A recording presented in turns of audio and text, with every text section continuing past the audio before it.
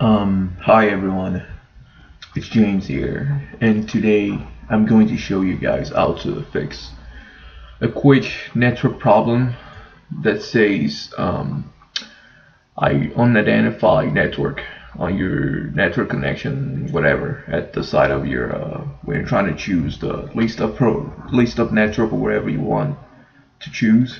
So when you click on network down there, it brings up this unidentified network whatever, and I've tried to fix this problem so many times.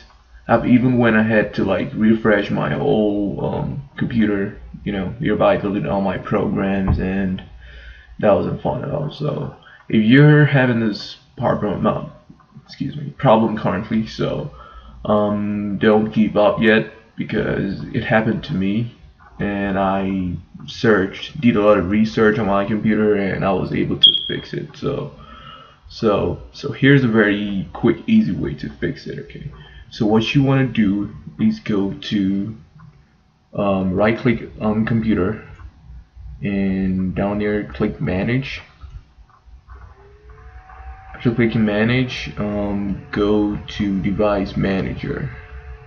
After doing that, then on the network side, you would see the name of your network. If you're not really sure about it, all you gotta do is just right click on one of them, see if it is enabled or not, because as you can see, mine is disabled, and the only option I have right now is to enable it. So what I'm gonna do right now is enable it right now. So as I do that and right click on it again, you would see it says disabled. So it's fixed.